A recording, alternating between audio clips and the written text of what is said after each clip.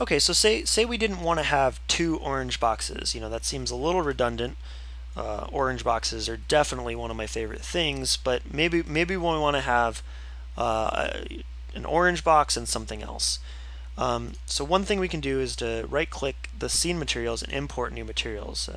By default, this will bring you to kind of the makers of V-Ray, kind of set up a directory of pre-made V-Ray materials. Now it's important to note that these are .vismat materials.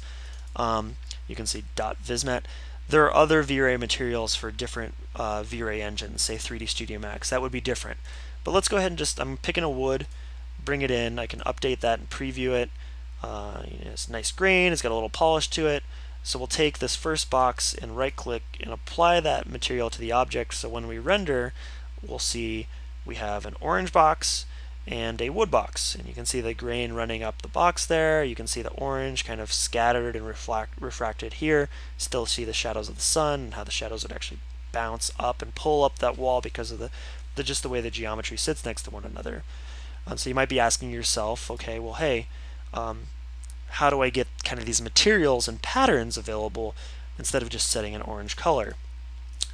Well, if you look, that really under the wood here, there's a material set. So let's cancel that. I'm actually in the wrong one here.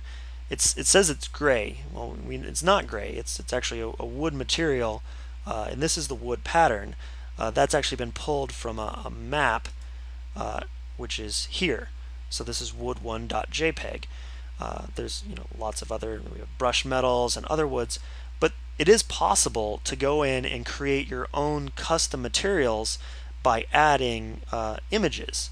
So the way you would go about that is, like I showed here, under diffuse, the thing you want it to be, the color you want it to be, you would use a map. By clicking map, I'm brought in here and I can say what type of map is it. Well, the bitmap.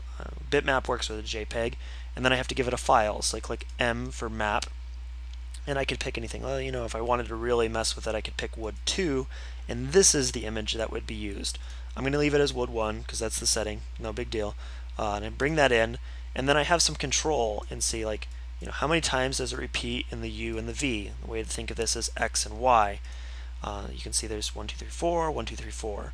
I can also come in and say I want to offset it a little bit. I don't know, let's see what offset of 5 does.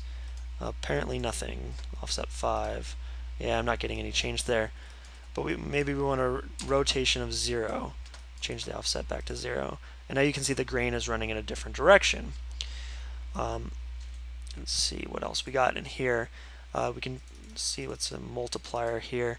And that's kind of the brightness of the image that we're using. So it's affecting kind of the tonality of the wood. Okay, so we'll take that. Similarly, I can do that for a transparency. I could actually say, okay, I want to use a bitmap of transparency. I don't know where I'm going to find a good one real quick. But imagine, I was actually able to bring something in here and regulate which portions of the material are solid and which are transparent. Maybe we'll get to an example of that a little later in the tutorial session. The way this is used most is probably for a perforated metal, something with holes in it.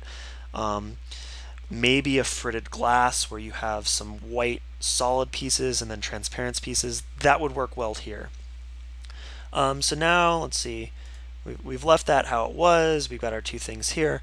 If we come under maps, this is available, of course, in any material.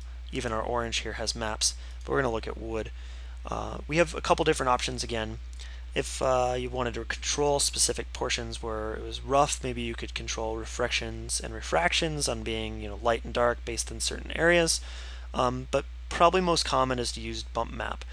So I'm going to get a couple files ready, and in the next video we'll be looking at bump mapping and how to apply a bump map to a material so that this wood grain actually looks more true and has depth to it, that it feels more tangible.